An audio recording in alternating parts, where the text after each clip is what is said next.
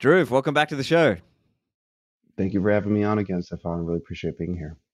Yeah, so I mean, there's been so much going on this year, and here we are, December 2022. There's been just a complete blow up of, quote unquote crypto, right? But there's been obviously been an impact onto us here in the, in the Bitcoin world. So, what are some of your reflections on what's going on in this bear cycle or downturn or whatever we're calling this?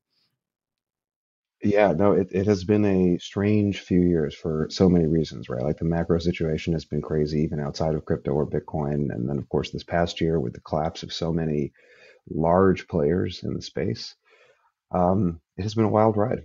My emotions are mixed. As you may imagine, I think a lot of us Bitcoiners are in a position of feeling a certain degree of vindication and degree of like, I told you so, like you should have just not done that thing. But no one likes seeing Bitcoin prices at 15, 16, 17K for extended periods. We don't like seeing our friends and colleagues, despite how wrong they may or have been. No one likes seeing people's wealth destroyed. No one likes seeing people gained and taken advantage of. And it does erode trust. I think an experience I have a lot. I'm sure maybe you feel this too around the holidays and stuff. You're going back to your family or your friends, your hometown or whatever, and people have no ability to distinguish Bitcoin from this bag of tricks that's been going on with SBF. And hey, man, are you guys doing that SBF thing? Is that affecting you? And part of me wants to shout like, no, no, absolutely no way is that affecting me. Like I'm so distant from that. I'm in a completely different industry. I feel sometimes from that, but of course, from their perspective, it's the same thing, right? So it's a huge black mark, I think. At the same time, like, and this is the vindication part. Like, there are definitely folks that I've spoken with and encouraged to avoid these kinds of things that now feel like I saved them a lot of pain and stress. Unchained has had one of its best months ever in terms of onboarding and activation of new clients. I think there's a lot of folks for whom um, the freezing of deposits and sort of the runs on some of these third-party custodians really highlighted like, hey, I've been meaning to do that collaborative custody thing. I just haven't done that. Maybe this is a good signal that I need to do it. So it's been really good for us in that way.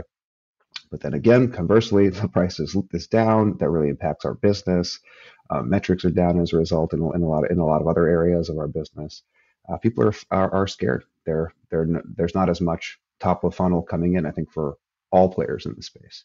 Right. So it is a crazy mixed time period. It's like almost every quarter, it's crazy for its own reasons, I suppose. But I don't know. I feel very optimistic in terms of other downturns that have happened, like March 2020, beginning of the COVID, pandemic stuff. It's like there were a lot more abject, or even before that, when my company was a lot smaller, when things were a lot more uncertain.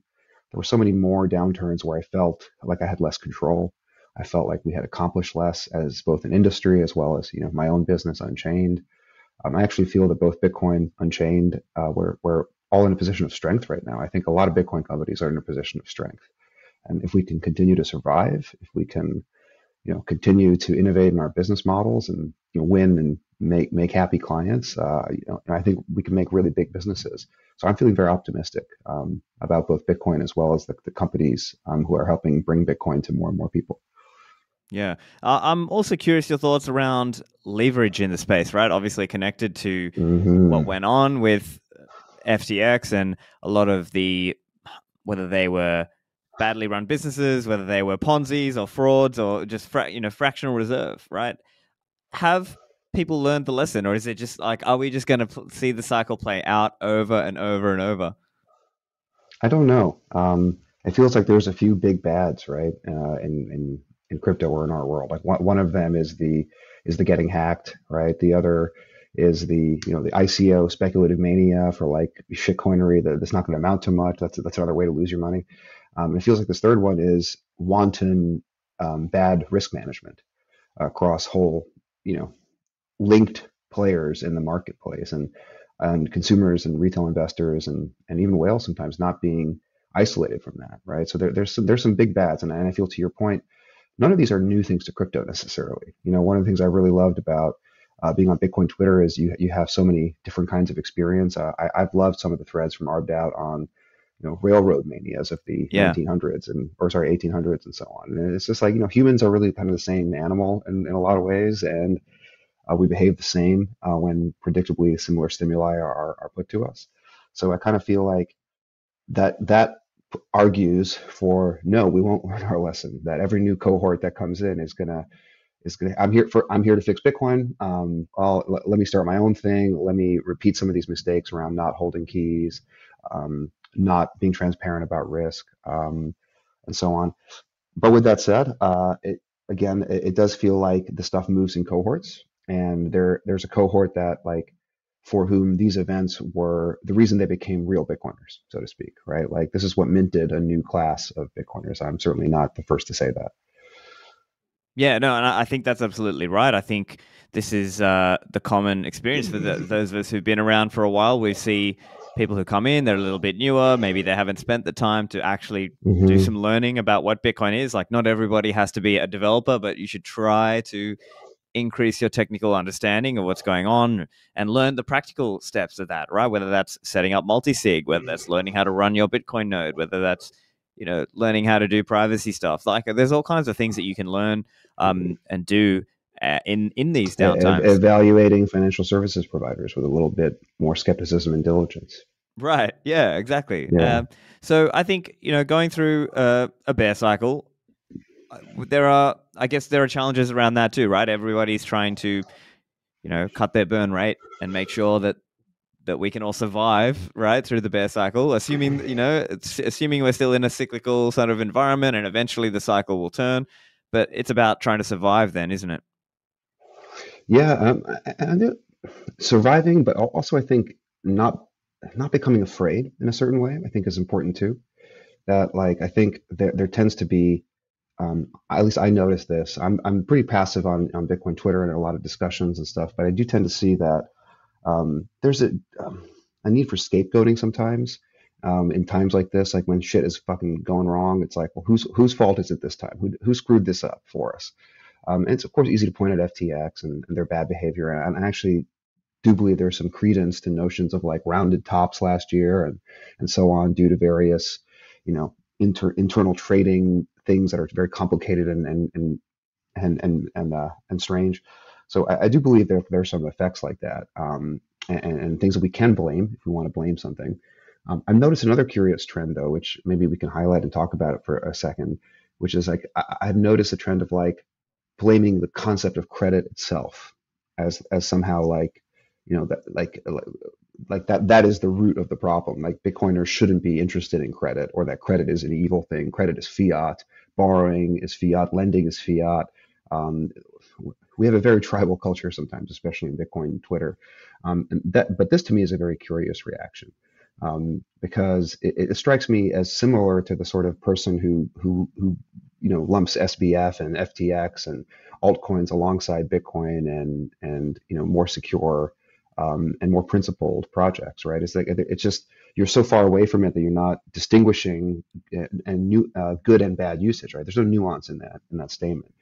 So I sometimes think that like there's a lot of ways that you can blow people up with credit in Bitcoin, and credit can be a very dangerous tool, but it can be a very powerful and important tool. I know that Unchained, we've saved a lot of Bitcoin because we've helped people not have to sell their Bitcoin when they didn't want to. I have seen people get liquidated though on our platform as well because they took on too much risk.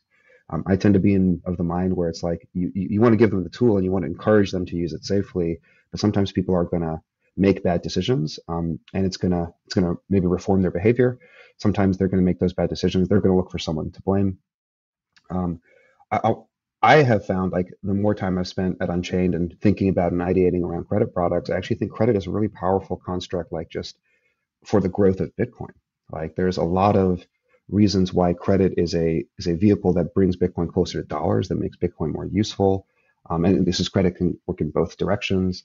Um, I feel like part of our challenge when we think about financial services in Bitcoin is like we want to provide them in a way that is like in the spirit of Bitcoin, and we want to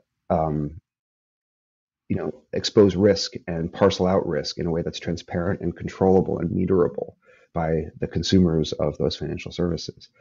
The reaction that like all financial services are bullshit, just hodl and don't do anything else, and the world will, change for the better just through that action alone, I think is a little naive, and it lacks some of the nuance of like trying to understand why some approaches to financial services can be successful in a Bitcoin-based world, and others I think should be, left by the wayside and thought of as diseases of the old financial world, right? Like notions of wanton rehypothecation without any kind of accountability or transparency, I think is something you sort of had to allow, like, or rather the only protection you had being reputational and diligence based. Like, well, so and so said it was safe, therefore it's probably safe, or their brand is so great, therefore it's probably safe. I think we should dispense as an industry with those kinds of approaches. We should move to a more transparent and accountable model where people can don't have to make that choice, at least. Yeah. So I like to be a little bit more courageous and not get afraid and suddenly turn away from these challenging areas. I want to go dig in. Like, this is the time when innovation is almost most called for. Yeah. And I've commented on my views on credit also. I did an article for Bitcoin Magazine talking about why it's not that all credit, it's not that we're against all credit. I think it's the right way to think of it is commodity credit as opposed to circulation credit, right? And that's like a kind of like a full reserve version of credit versus a fractional reserve version of credit. And Caitlin Long has been very vocal about this, and others in the space also. And I think what might be interesting, especially from your perspective and your viewpoint, working at Unchained and being a founder of Unchained, I'm curious if you could spell out, maybe in your view, obviously not doxing individual customers or whatever, but if you could spell out what were the scenarios where people were able to successfully do it, and why, what made it successful for them, their loan, as opposed to customers who maybe it didn't work out for them because maybe they got liquidated or maybe they were a little too risky or not conservative enough. I think it boils down to that, boils down to risk management and your ability to swallow large price changes in Bitcoin's motion.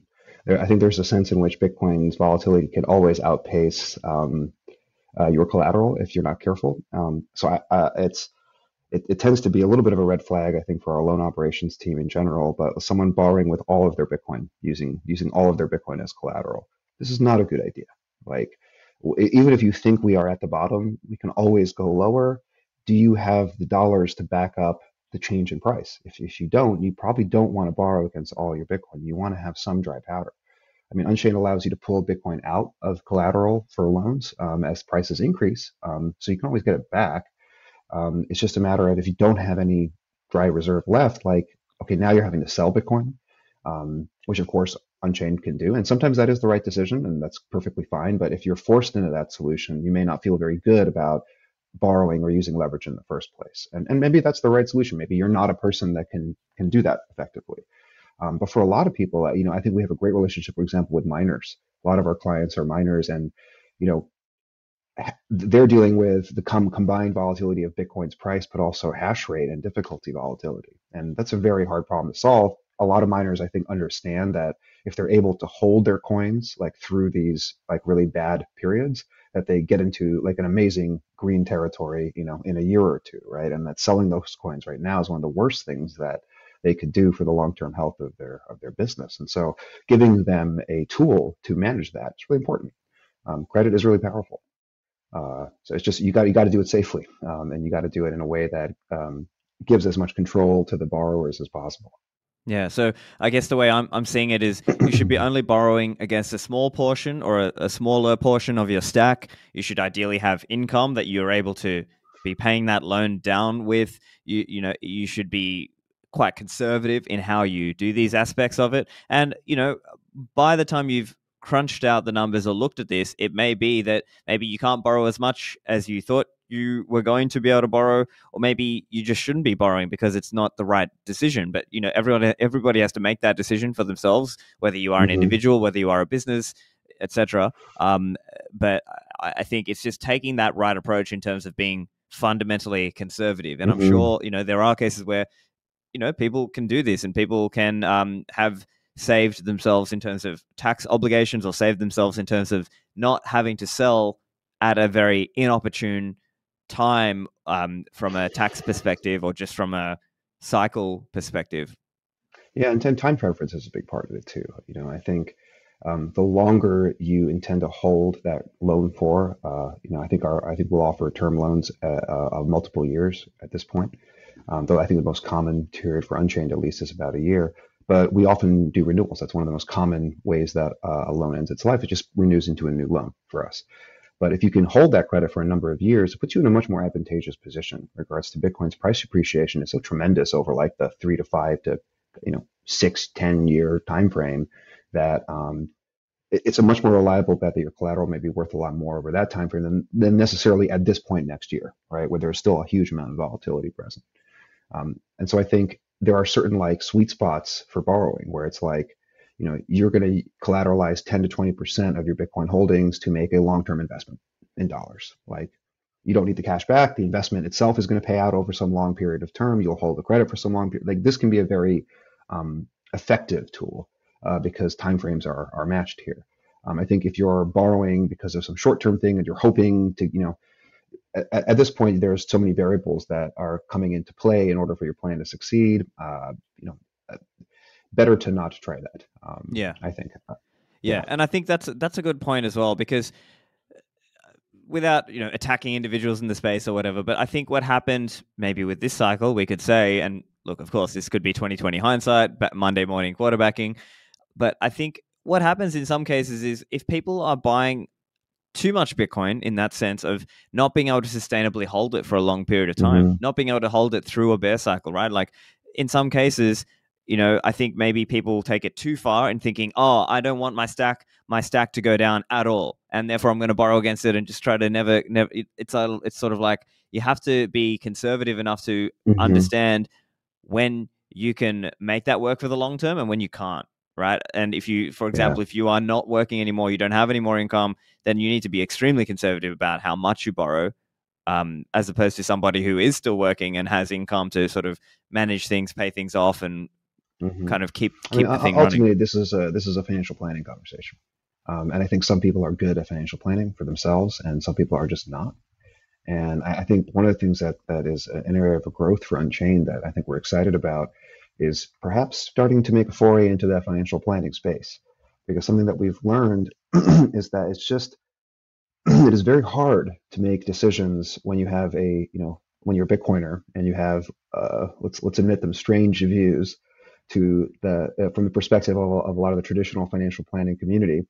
But nonetheless, you ultimately need to practice some of the wisdom that community dispenses. Like, so you can't, you can, if you like, be like the I'm on zero, like zero fiat, like I live my life, only in Bitcoin and Sats, and I have some friends and employees at Unchained that live this way, and to me, it's crazy. Like, I'm older, I have a mortgage, like my expenses are in dollars. I need to balance dollars and Bitcoin, and I need to do so in a dynamic way over the coming decades of my life as my obligations change, right? As I hopefully become a father and have to deal with things like inheritance and estate planning and all that. This is very complicated, and we live in a country that has a huge apparatus of rules and systems for this, and I don't understand all that. And so financial planning is a very valuable service. It's something that I've actually used for a long time, but only with my dollars. I think one of the challenges that I experience personally, and I think a lot of Bitcoiners also experience, is as you hold Bitcoin for longer and longer periods, right, it grows, it becomes a larger portion of your portfolio. And if you're not selling it, you start to get into these higher and higher ratios of your net worth being in Bitcoin. And then you're a Bitcoiner, right? Because you're in this position. And if you have a financial advisor, almost certainly they're not going to be able to work with you and talk to you about Bitcoin. So they're not going to be able to advise you around it. They're not going to be able to have a real financial planning conversation with you about it. And I think what that sometimes leads to is hiding Bitcoin from your financial advisor and just not talking about it, right? Because their advice, if they have any, is going to be, well, I can't talk to you about that, and or you should sell it. And so you just don't bring it up. And as a result, you're now not getting financial planning advice that you might otherwise have benefited from, and you're kind of doing it all on your own, which again, for some people is fine. But I think for other people, they need that helping hand. They need that advisor representing their interests and helping them balance Bitcoin and fiat holdings over the long term. So I think that's an area Unchained wants to start playing in and understanding a bit more over the coming years. Is we have a lot of expertise on the team around that area. Over the number of years running our business and working with clients on the custody and lending and trading and retirement, sides of our business, I think we're in a good position to offer some kind of financial planning that's targeted at Bitcoiners, right? Like the theme being, don't hide your Bitcoin from your financial advisor. Talk about it openly. And there's the reason most financial advisors can't is because most firms don't have a thesis around this, or they're timid around having a thesis around Bitcoin holdings long term. I think Unchained obviously has a very strong thesis around that, and we could help you do the needful, sometimes boring, sometimes repetitive tasks of financial planning, sometimes hard decisions around financial planning, but without defaulting to this status of like, you should probably sell your Bitcoin. No, if you believe Bitcoin is the future of the global economy, if you believe hyper Bitcoinization is happening in our lifetimes, probably the last thing you want to do as a productive working young person is sell your Bitcoin. But how do you preserve your Bitcoin over the long term? How do you not fall into these leverage traps? How do you effectively use tools like credit and tax planning and so on to get the most out of your Bitcoin over that time frame? That's a harder problem. Yeah. And I think it's also fair to point out that Bitcoin is growing, and it's taken, now what are we now, 14 years, coming up to Bitcoin. And a lot of people, especially people who've been longer time hodlers, like even for me, like when I started, I was a single guy, nothing. Like now, I'm married, I've got a kid on the way soon. Like where you are, Congratulations. well, thank you. Yeah, we have to change certain aspects of how we manage our money, how we manage our Bitcoin when our life situation changes. Yeah. And of course, in Bitcoin, many of us are, there's like it's encouraged, right? This whole idea of low time preference, and you should where Mm-hmm. you're I know people debate this question of the Bitcoin fundamentalists, but the Bitcoin fundamentalists, or some of them, believe that very much in this idea of having a big family and so on. And yeah, then that brings in all of these other aspects to the conversation, right? Inheritance planning. What are you doing about that?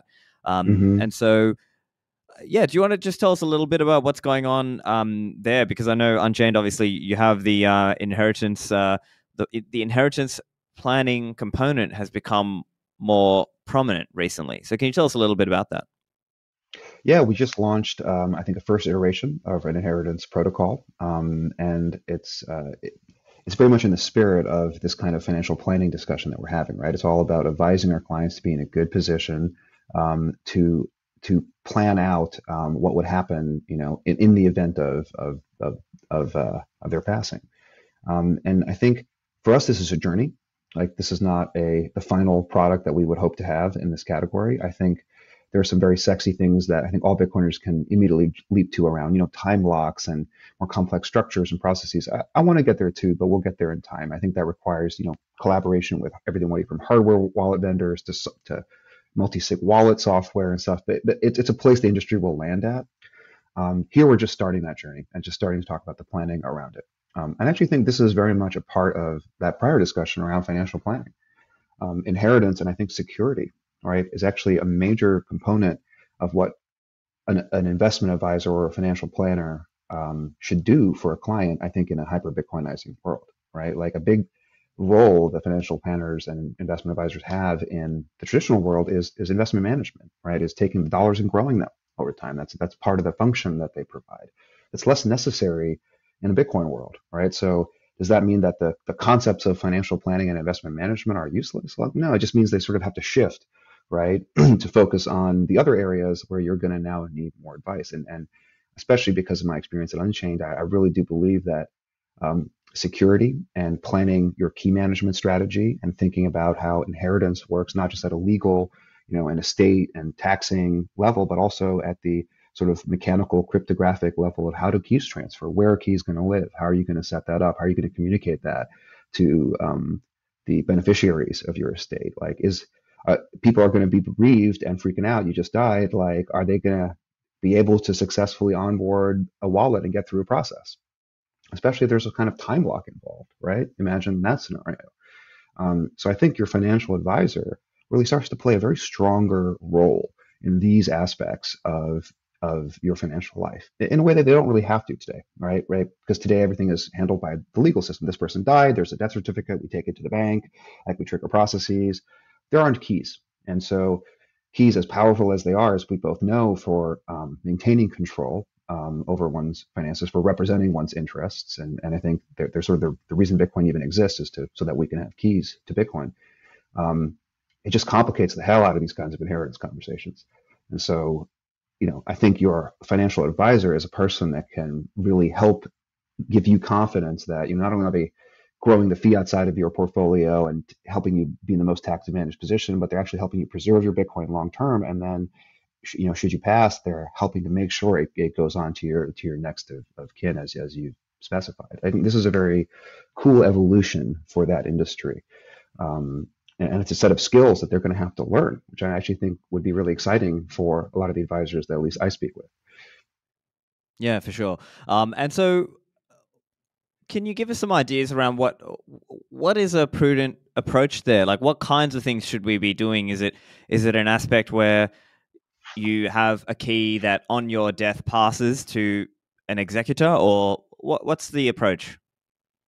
I think it depends on so much on who you are and what your situation is. I think that's one of the generic statements about estate planning, right? Is that there are some things that probably everyone should be doing, and then there's a lot of very specific things that depend on you and your family situation, whether you have like other sort of legal entities or other trusts or other things going on. Like, I'm not trying to avoid the question. I feel like there are some generic, things like you should make sure that keys don't need to be transferred necessarily in the ideal scenario. They can be either um, they can be instantiated, let's say, from backups or whatever. You don't want to have to transfer hotkeys with like pins or other kinds of structures, and that gets very complicated. Thinking about the legal ownership of those keys and who executes that process. There are legal wrinkles here that I don't really understand, frankly, around the concepts of like probate being public versus not, and having estate planning sort of being able to short circuit the probate process and giving you greater degrees of privacy as your property transfers to your heirs. There's a lot of complexity in doing that correctly. That I think the key management mirrors some of that as well. And there's, I think, a smart synthesis of bringing that all together and making sure it just gets handled in a smooth way. I don't think we're there yet at Unchained. Where again, this is a first iteration of this product for us. I think we're going to learn a lot from folks who are buying into this and helping us gather requirements for a more sophisticated version here. Ultimately, I've made this point before, and I think I've made this point on your show, Stephan. I think where we coined together the concept of collaborative custody, I think in a fun extemporaneous exchange several years ago, it was a great moment for me personally. I felt, but I think our clients are going to help us discover like the right shape for a more complex, perhaps on chain, perhaps multiple keys, more complex product, because that's the heart of collaborative custody, right? Multisig is the generic built-in thing to Bitcoin. Collaborative custody is all the permissions management, the identity verification, the notifications, the gluing people together on the same platform. That's just a lot of human complexity in that, and that's where Unchained shines, right? So that's where we want to step in and hopefully serve as advisors to folks, serve as the platform where they're engaging a lot of their Bitcoin-based finances, and where they're a big part of their inheritance program will ultimately execute. Yeah, and it's such a complicated beast because there's the legal aspect of it, there's the financial planning and just what's prudent aspect of it, and there's even a technological component as well. Mm-hmm. Obviously, multi-signature, but also even things in Bitcoin like Miniscript, right? Does Miniscript or does like some kind of Taproot multisig form a future part of this, right? That maybe you have like I would love to advanced, see that. I would some love kind to of see that. advanced wallet spending conditions Mm-hmm. where maybe in the standard case it's 2 of 3, but there's some extra pathway that is, in the case of death, here's how I mean, somebody else. literally a dead man switch, right? And I kind of view it as like, you can imagine a model where you're engaging in a yearly reset the switch, sort of macabre way to put it, but you're resetting that switch yearly, so that the smart contract, it's just a Bitcoin script thing, but it's a smart enough contract, right? You're just resetting that time lock in some way, or you're moving your inheritance, portfolio to a new time lock address for next year. Who is helping you with that yearly, very important transaction, right? It's your financial planner. It's your Yeah. advisor, right? They're the person that's making sure that you get that done in the way that my advisor is the person that makes sure I do my, yearly contributions or whatever that I have to do. That kind of life cycle and annual management work, I think very neatly fits into the advisory role. Yeah. And so maybe like an example in that case where it's you. Now, this kind of thing is early yet, and I Mm-hmm. believe some of the RGB guys had this My Citadel wallet. You might have seen that, and it had a similar idea where you could do a kind of, it could be a given level of quorum for multisig. Okay, let's say it's 2 of 3, but then after a few years, it degrades down into a 1 of 3 multisig or something like this. So so I guess the idea is you could be which could continually actually be, refreshing. you know, totally separate keys, right? So the idea is it's in your live portfolio, and after some time block, if you don't reset it or change it, it's going to revert to a totally different multisig quorum, which is now your inheritors or your estate planners or your lawyers, so they can now dispense with it and get it to the places where it needs to go. I do think stuff like that is awesome, but at the same time, that's a very future dangerous. thing. Very dangerous if it's not done correctly. Oh yeah, 100%. And so I think that's one aspect where it may be only for the brave-hearted people at the start, and then over time, you know, after the pioneers have kind of tested out the system and proven out the kinks and ironed out the kinks, then okay, now it's kind of more ready for the primetime system. And I think maybe it's a similar thing even with Taproot multisig and Musig, right? Like, you know, there was a lot of excitement about this maybe a year or so ago when obviously Taproot was coming into Bitcoin, and there was discussion about, oh, would it make sense for us to do Musig too, or things like this. But then I think what happened is people discovered, or maybe not everybody understood, is that there were multiple rounds of interactivity required in a Musig 2 context, and therefore it just made sense for us to just keep doing like the multisig we have today, as opposed to the Musig 2 stuff, which maybe will be applicable someday, but maybe is not the right choice just yet and not put into practice yet. Yeah, no, I don't know enough about Taproot to sit here criticizing it, but I will say that that change in interactivity and the increase in the number of rounds of communication required would, you know, for example, fundamentally change the way the Unchained product is structured right now. Right now, there's a very clean linear flow of, you know, transactions are created by those who are authorized to do so, signatures are accumulated, the transaction is made ready to broadcast, and out it goes. That second round of, you know, renegotiation at the end when you're doing the more complex Musig, you know, whatever details that looks like, and it just changes the flow. Could we build that? Yeah, of course we could build that. You know, it's a much bigger lift now, right? Because it changes the mechanics, the way our application works. I also think that, especially at Unchained, where collaborative custody is the practice, we're super reliant on the ecosystem. Like, it's a discussion. I've actually enjoyed having this discussion with, you know, our partners and investors at NIDIG, who have a very different custodial model, but they're also very good technologists, and they're very excited about things like Taproot, and actually in some ways able to make progress faster than we are, because they can just decide to do it, and they can start to convert parts of their system over to using more sophisticated, you know, Schnorr signatures or whatever they want. Whereas for us, this is literally a collaborative process. We can't just decree and decide that we're going to change how everything works for our vaults. We have to get our clients to participate in the motion of Bitcoin, like as we roll that out over some time period. And that, of course, then requires all the hardware vendors, the Trezors, Ledgers, Cold Cards, and so on of the world, to work in the exact same way that we do, to support all the same things from these new protocols that we need, and also overlap with each other, because we don't want to create scenarios where you can only do this thing if you have a cold card, and if you want to switch to a Trezor, then somehow your vault product or your loan is in trouble, or needs to be reset, or there's some complexity. And we want simplicity here, right? That we're trying to drive towards. So we want shared behavior. So now we need an ecosystem of hardware wallet providers to all get on the same page about anything at all. Is very difficult, as I think a lot of us who've been around in this industry for a while know. They're competitors. There's a certain drive towards standards adoptions, but even things like PSBT, which are becoming like pretty common standards, are not adopted uniformly across all the hardware wallet providers yet. Standards is a fast moving target in our space. Yeah. And I think you make a great point, right? Because I think there is a balance of what can people practically do as opposed to what is the latest and greatest technology. Because as an example, with Musig 2 and the 3 rounds of interactivity required, well, that's going to be a big lift, as you said. And what kind of quick wins or easy gains or low hanging fruit are there that we can just, like, for example, there are probably so many people who are just using single signature wallets right now, and just getting them into a multi-signature context, even if it's a 2 or 3 vault with Unchained or someone, that it's a huge lift, like as in for some people, but it would also be a massive improvement in their security.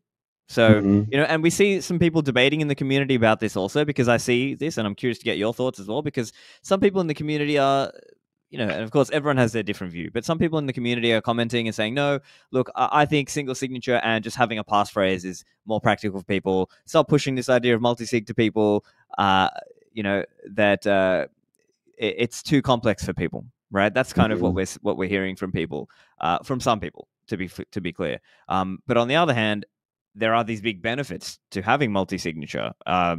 So I'm curious how you see that.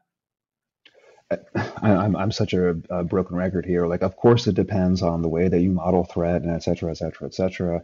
I think different camps are actually supporting the same argument for different reasons. Sometimes they may not even realize it. Not necessarily in the hardcore Bitcoin community, but there's definitely a single sig camp that wants single sig because single sig is how you generalize to other cryptocurrencies. You don't get to use multi sig in Ethereum the same way or in whatever the fuck other coins are out there these days. Yeah. But a lot of the coins use BIP32 type HD wallet architectures. A lot of them use similar and compatible public key cryptography for holding and signing transactions. And so if you stick with single sig, right, and then you stick with a single private key, then you can engage with all that stuff too. So that's compelling for those who care about that, and that's why it's probably a disincentive to embrace multi-sig.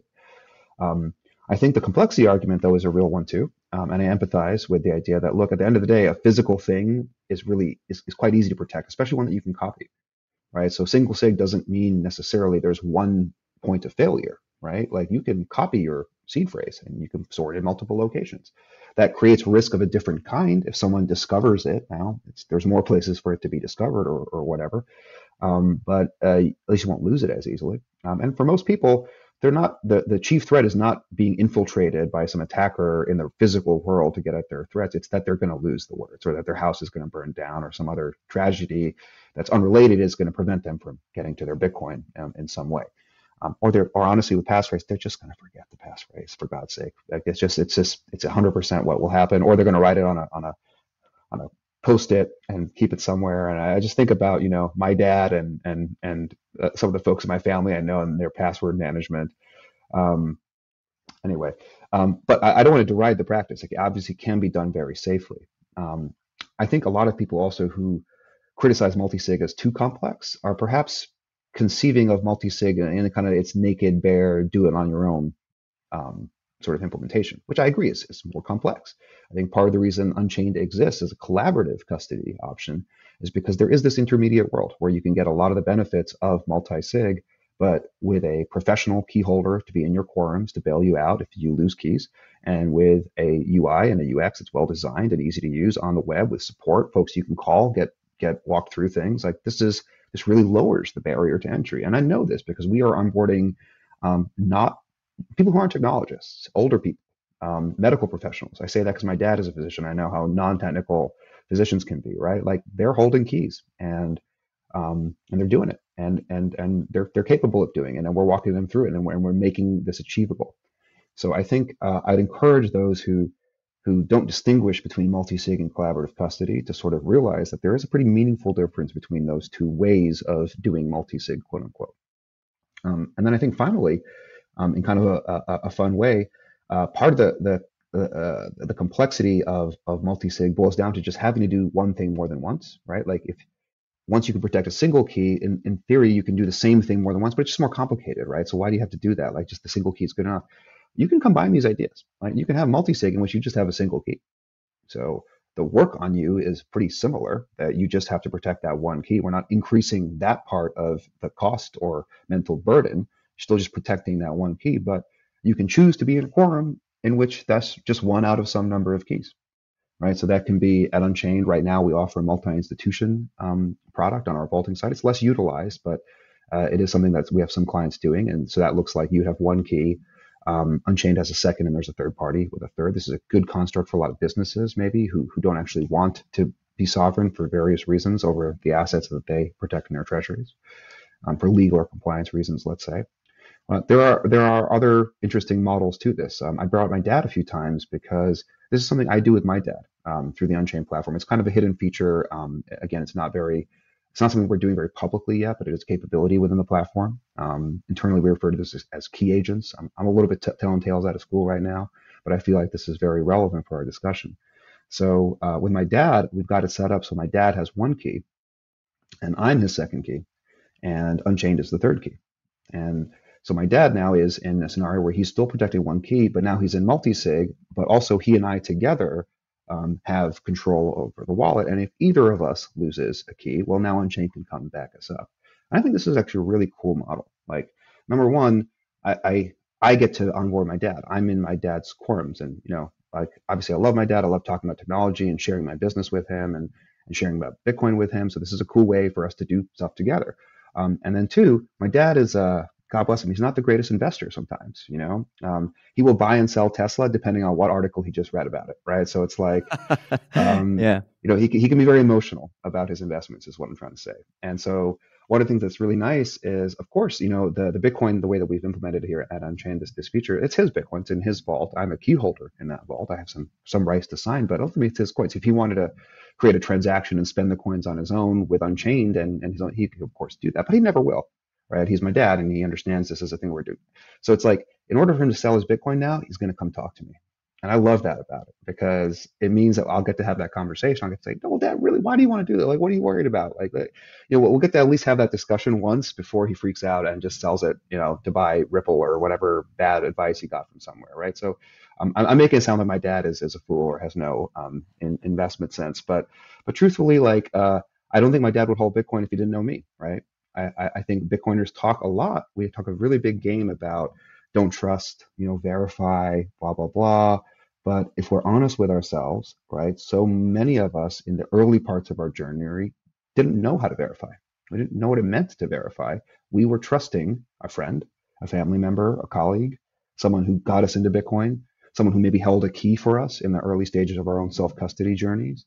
And so I think this idea that, like, there's like a 0 to 1 instant moment where you go and understand everything about Bitcoin, and then you can be a Bitcoiner and do it on your own. That's an idealization. That's not how it is. There's a curve. There's a gradient from knowing nothing about it to being a full Bitcoiner, and the smaller you can make the steps on that gradient, the more people you can convince to climb that hill. Right? It's now just one step at a time. And my dad doesn't need to maybe have both keys on his own right now. Like, just protecting that one key is enough for him to experience what it's like to use a hardware wallet and sort of marvel at how, this is actually kind of cool that we're doing this just on our own, and it doesn't matter, So he's getting the experiences. He's getting to hold Bitcoin in a very, very safe way. I have some visibility into his holdings, which, he and I are fine with. We have that relationship. And he's really safe. And I love this. This is a great way for families and friend groups to protect each other. So this is a feature I think we're also going to be pushing a lot on Unchained over the coming year.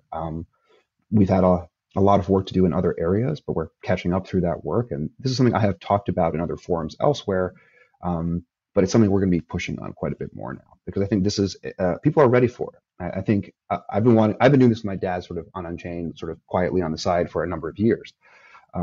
But Unchained, I think, wasn't quite ready to push this more broadly. We're starting to be there. I think So it's enough of our almost clients are saying, "Hey, I kind of want to do this thing." When I look at some of our client vault names and stuff like this, because we have some visibility internally into those things, I often see that they're named in a collaborative way. Like, this is the X family vault, right? Or Bob and Joe's, savings vault that we're doing together. And so I think this is like, when Bitcoiners are on that journey to building their ability to verify, working with other Bitcoiners that they trust and love and that they know will take care of them, is actually a really powerful way to get them to the end of that journey. I don't have to do it on their own. Yeah. And I think it's maybe there's a bit of a parallel with this concept of the Uncle Jim idea, right? In a way, you're sort of being a bit of an Uncle Jim for your dad, in that sense that you're helping hold one of his keys to sort of help smooth him into this process of being a self-custody Bitcoiner as opposed to a custodial Bitcoiner. So Yeah, and I actually think this really connects also back to our inheritance conversation. That, like, this is not an official part of the inheritance protocol on Unchained yet. We're sort of, again, incrementally moving these protocols forward. But God forbid my father were to pass away, I'm in a great position to be able to actually, like, step in and work with the assets that he had on the Unchained platform and serve as one of the signers.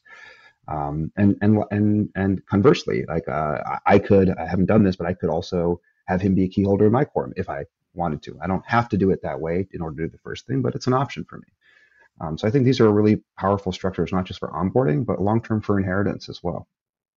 Yeah, fascinating. Yeah, it's just like it's such a big topic, and I think people have been speaking about this for years. And I think one of the first, well-known books was what's Pamela Morgan's book, Crypto Hmm. Asset Inheritance Planning. And I believe, off the top of my head, I think it's 2015 or 2016 book. But things have advanced a little bit since then, and I think there's still not really any one resource or one way to do this thing. And so there's a lot of people all trying to figure out what's the best way to deal with inheritance and Bitcoin. Like, it's just a hard thing to deal with. Because if you give somebody the keys, well, then can they spend now versus like not making it accessible? There's like almost this balance of how accessible you want the keys to be to Hmm. the executor or the person inheriting the coins. That it's just a tricky balance to set. So yeah. Um, I know you also mentioned offline that you've been thinking a bit about layers in Bitcoin. So what were you getting at there? It's just it's again another theme that I've been talking about for years. I feel like I've been trying to get some articles out about it, but I'm like, so excruciatingly slow at writing that I'm having trouble getting them out. So maybe I'll just cheat and we can just talk about some of this Sure. stuff. And it's been exciting actually in the last couple of months. It's come back to the fore for me. Um, Due to a variety of, I think, chiefly driven by the Elon Twitter, debacle slash savior, depending on your perspective on it, I guess. Um, I tend to be very like, my favorite meme about it is like, the one where people are drowning in the pool and thinking it's like, Twitter and then Tesla and then like Mars program. And it's like, oh, come on, man. Like, that's the thing I'm most excited about of all Elon's projects, of course. But uh, to me, it's just, there, there's this really interesting disconnect I've found in some of the discourse that Elon himself puts out about this stuff, which is that like Twitter is a town square, it's a public square, and so it should have these properties. But then I think, but Twitter is also a company, and companies shouldn't own town squares. That's not, you don't get the town square effect if the company owns the town square. If it's fucking branded, you know, the bricks have the company logo on them. That seems a little weird. Like the town square is built by the townspeople. But we don't have that capability on the internet very well, right? Because building a complex application as good as Twitter is, like for all its faults, like it's a great tool for disseminating information and shit posting and learning about the world. It's very complex to build that application, just in terms of resources, like cost, design. Um, and I think we're starting to see with some of the people who are fleeing Twitter for whatever reasons recently with the Elon stuff, like what are their options, like to go to, right? There's Mastodon, which has its issues. Like recently, the big thing, I don't even know how to pronounce this word, but like Not Nostr? Nostra, Yeah, yeah. Nostr. I've been reading about that. That's very cool.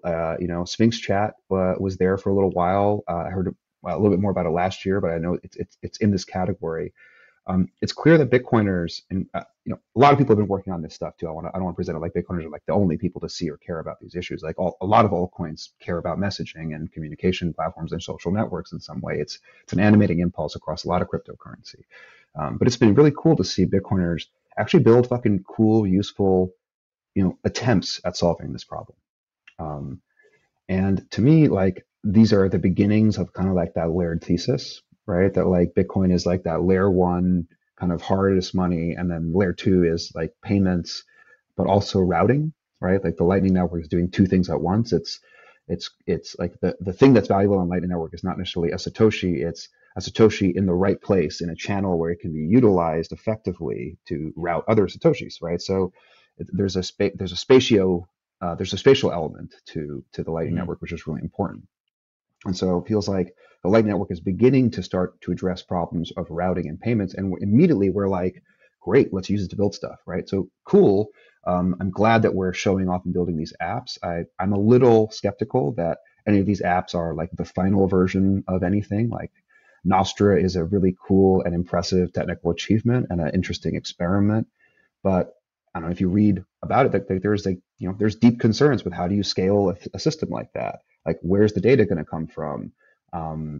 Those are layers that have to get built. And I think one of the things I keep harping about and thinking about a lot is what Satoshi, I think, taught us is that layers are really markets, and that we have to build layers of markets that are doing and providing different kinds of services. But how we actually but each individual market has to be really, really fucking simple, I think, in order to be able to become a distributed version of that market. Like, the market that's at the core of Bitcoin at layer one is a market of proof of work, like, in exchange for Bitcoin, right? That's the mining process. That's the market that's constantly running. And there's an interesting time element in there. Gigi's work on Bitcoin's time, I think, is deeply connected to a lot of this. But that's not a complicated market, right? It's not selling a good that has like all these things hanging off of it that characterize it. Like, proofs of work are fungible, right? Bitcoins are fungible. Like, this is a very, like, the dynamics of this market might be complicated and volatile over time, but like the core service is actually really simple to understand, like when you open it up. And I think similarly in Lightning, like, Lightning isn't trying to be like an app framework for social networks, right? Maybe you would criticize some Lightning companies as overreaching in certain of the things that they're doing. I don't know. Like, that's more of I think reasonable people could disagree about that. But Lightning isn't trying to solve all of computer development, like on blockchains or something like that. It's not taking that altcoin big bucket approach. It's trying to say, I want to focus on payments routing. I think that's very powerful. That was a smart boundary that we drew as Bitcoiners to craft the project in that way. And I think I always imagine, like, if Lightning is more successful and we have these robust systems for routing sats online and routing information accompanying those sats, like, then we will organically start to see new markets develop for the things that we need to build like a real distributed Twitter or public town square kind of thing. But again, those markets will have to be extremely small, or rather extremely narrow. It's not a market for social media, right? It's not even a market for tweets. It's a market for, fetching, like, give me the asset that has this as its hash, right? That's the market. And it doesn't, like, your file system doesn't actually know why you want this file or what the file is. It's just trying to serve you files, right? And I feel like the market for data online should just be trying to serve you data that you ask for. It doesn't really know why you want it or even what the data is. I think there's something really smart in the Nostr, like, if you read about on their GitHub page or whatever, they talk about, well, how will this scale when we have huge amounts of data that have to get routed through here? And they make a very good point that ultimately mesh networking can potentially be very efficient if the mesh is smart enough to understand the relationship between data that's required by nodes and the locality of those nodes, right? So if we're all at a Bitcoin conference and we're all trying to read the same funny viral tweet about our community, you only got to get it to like one of us, and then we can feed it to each other in that local environment, right? We don't have to stream the same tweet from fucking outer space to every person in this 10,000 seat auditorium independently and in parallel, right? But to me, that's an optimization problem, which really means that markets have to be brought in order to solve it. So and those markets are going to be only capable of solving this one problem. They're not going to simultaneously be able to solve the problem of, how do we index your Twitter feed? How do we surface the content from the marketplace that is best for you? That's probably a different kind of market, right? Like, how do we mechanically search through things that are available? That's probably a different kind of market that is monetizing the notion of search and indices on things that are popular or things that you flag. Even concepts of liking and retweeting, these are reputational signals, right? These are inputs into feed algorithms to better determine for you what should be surfaced based on peer-to-peer, shall we say, ranking of what's interesting at that moment in real time, right? This is what makes Twitter powerful, in both a good and bad way, right? In the good way that it makes it awesome, but in the bad way that it makes the company of Twitter perhaps too powerful, right? So, like, I think of these projects are showing us that, like, there's some beginnings to this, like, happening, but I worry that, like, sometimes people feel like, okay, we're just going to all switch to Nostr, and it's like, I don't think so. As much as that would be cool that happened, like, it's not going to scale, right? For the reasons that we haven't built these massively horizontal marketplaces for bandwidth and routing and data and algorithms and so on. And of course, I'm talking about the world computer. I sound like an ETH head, right? But none of this is happening in a blockchain.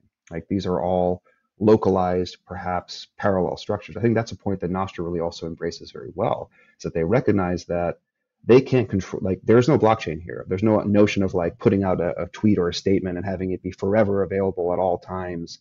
like always. It could disappear from a given relay.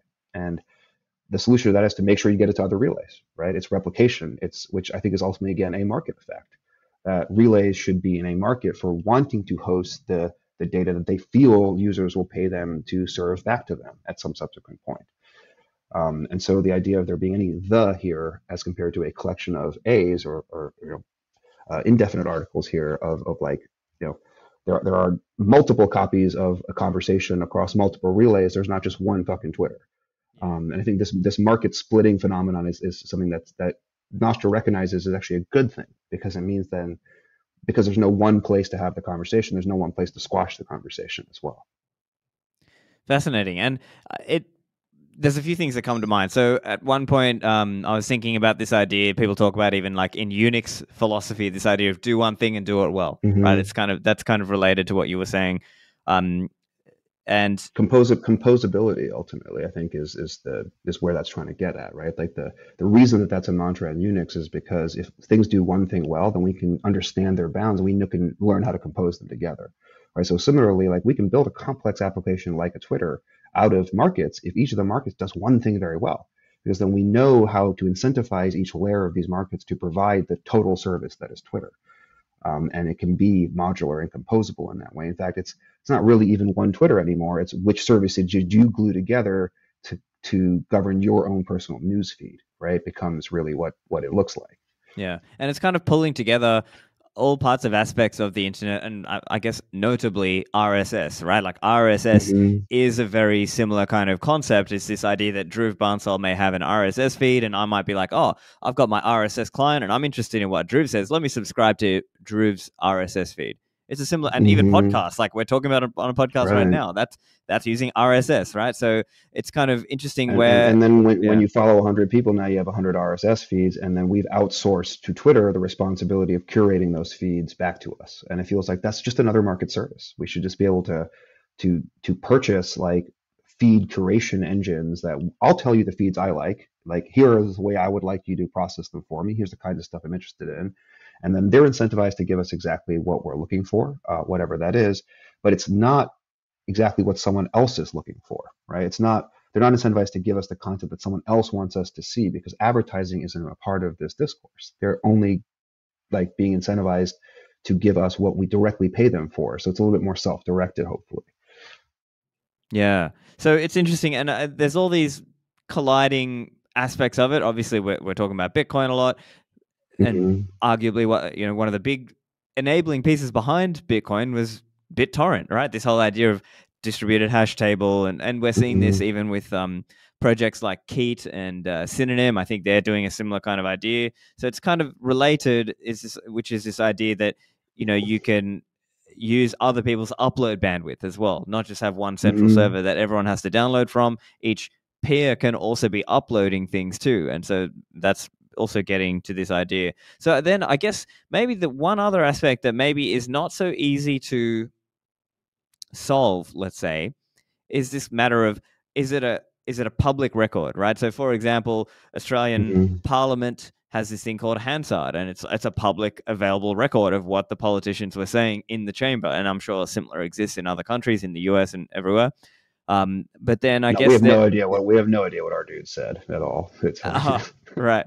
Yeah, but I mean, the point being, there's not, and maybe that's old thinking, right? This idea that there should be one canonical public record to prove. As an example, let's say I did some dodgy things or whatever, or I tweeted out some whatever, and then later I try to deny that and say, oh no, I didn't say that. But if Twitter has like a record of what I tweeted, then you can say, oh no, Stephan, there's a tweet here on the public record.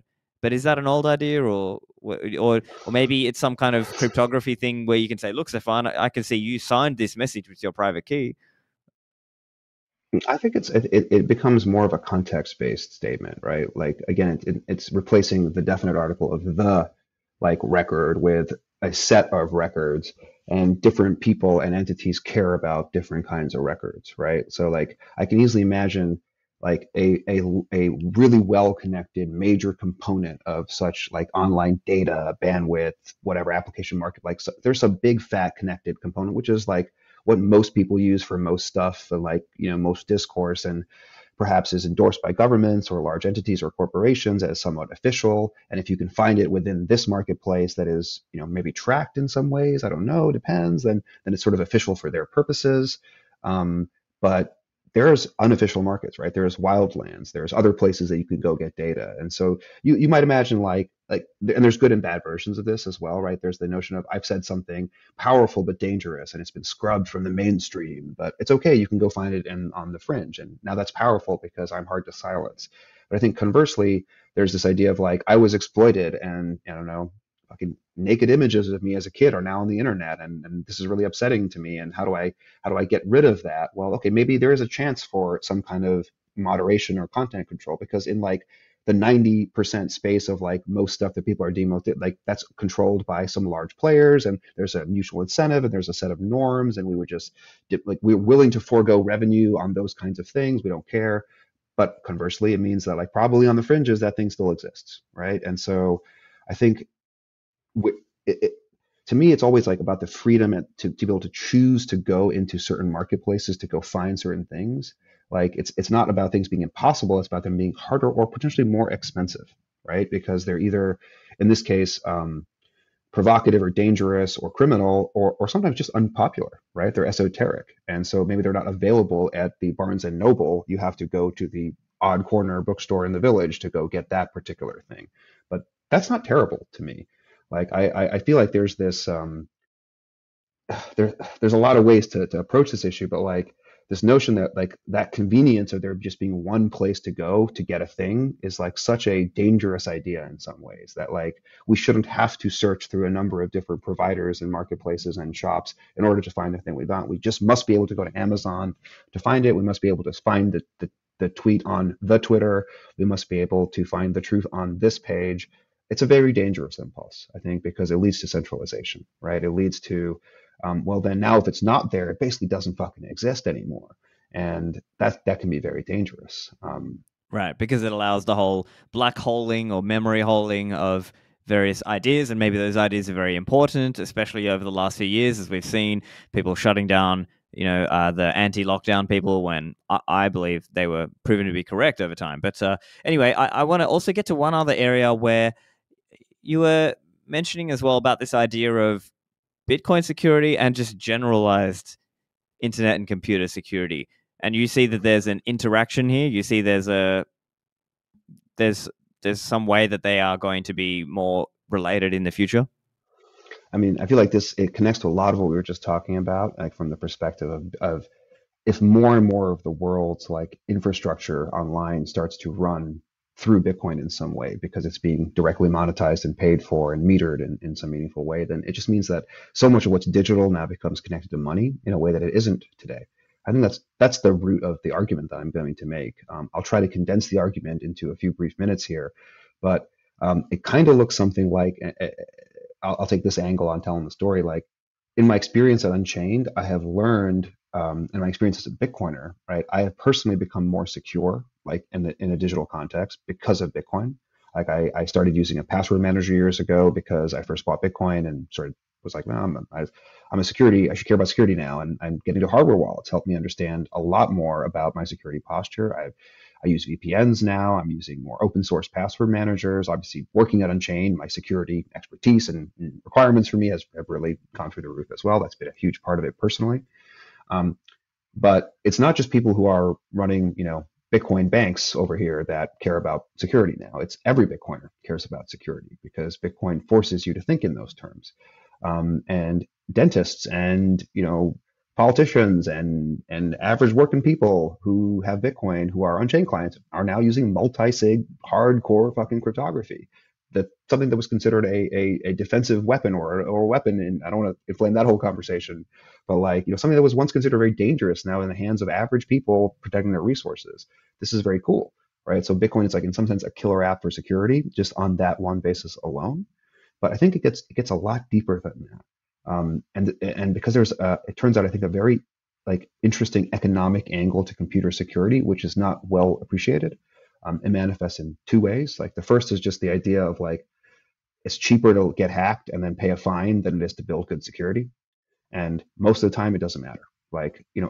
Equifax or Experian got hacked. I can't even remember which one got hacked because we don't care anymore. They paid the fine and we all moved on. They're still in a position of power and influence. So like the truth is that the economics say that good security is not worth paying for. It's cheaper to just have bad security and then pay the cost of fucking up. Like, so that's one of the economic like levers here. That's hard to correct. That's very social and sort of like amortized across everyone's losses and stuff like that. I think there's another angle though that is much more explicit. And that's like, what about people that actually care about security? Like the truth is that they can't achieve computer security either. Like Google can't achieve secure networks. The FBI and NSA can't achieve secure networks. Their own hacking tools have been hacked and released and sold for Bitcoin on public auctions in the last few years. So it's not just that like average people aren't good at computer security. Like the people who are professionally supposed to provide computer security can't really achieve it at scale. And the reason for this is it even touches on Ethereum, where it's just fucking computers are impossible to predict. Like the halting problem, like the fact that the only certain way to know what code does is to run it. Complexity, all these ideas conspire to mean that we just don't know what bugs exist in the code that we run. We just don't know. So it's impossible to make secure software. So now what happens is when a bug is found in some secure piece of software, like, so you might hope for like, okay, the bug report gets filed, they fix it. Okay, so maybe that happens for a lot of times. But what about like when a security researcher finds a really powerful bug in like an Apache web server or like Microsoft Word or Windows itself or some fucking tiny thing inside of Windows that lets you get in and be able to do crazy stuff? What do they do with this knowledge, right? Like they can make no money from it by reporting it and handling in the usual ways. Maybe it'll even get ignored and they'll just feel marginalized, or they can sell it on a 0-day marketplace on the dark web. And they can easily get hundreds to thousands to sometimes hundreds of thousands of dollars for, depending on the nature of the exploit. Now, this is super interesting because this creates a time period, right, in the life cycle of this exploit where some people know about the exploit, but not everybody knows about it. And this is what makes computer security possible, because your system can have a hole in it and you don't know about that hole. Potentially no one knows about that hole, but potentially someone does know about that hole who isn't you. And now your system is insecure and you don't even know that, right? The reason that that hole exists and that economic hole exists is because the average security researcher who discovers a flaw in Microsoft Word or Apache or whatever the tool is can't turn that into money directly. Because what are they going to do? Like they're going to steal your Microsoft Word files, but it's not going to help them. In theory, they could ransomware you, right? And we're starting to see that the rise of Bitcoin, you can see the economic connection, right? That like ransomware is on the rise because Bitcoin and cryptocurrencies are on the rise. You couldn't, encryption has been around for long enough where you could have been shredding and encrypting people's files 20 years ago. But how would you have benefited? You would send me a check to this address. It's like, there's no next step there. So on some level, you can see that cryptocurrency existing allows ransomware to exist, which increases the threat level of bad actors. The idea that like, if I'm gonna kind of try to turn this around and say like, if it were possible that every security researcher or hacker or whatever, every time they discovered an exploit, if they could immediately use that exploit to make Bitcoin directly, then they would do that, right? My claim is that the more software that runs Bitcoin, the more software that interacts natively with Bitcoin on the internet, the more opportunities there are for a bug, however shallow or whatever, to cause the discoverer of that bug to be able to earn Bitcoin. So for example, if in order, like Microsoft Word, how do I get money out of it? If I can just get Microsoft Word to make web requests for me to my server, you're going to pay me in sats because I'm sending you data. So suddenly, like every hole can become something that I can immediately exploit to get Bitcoin.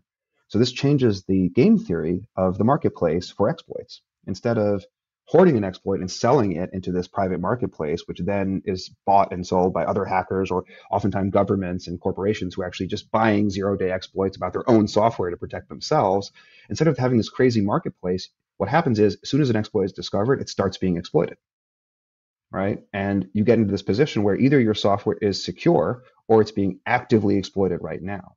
And I think we've already reached that place with certain things in Bitcoin.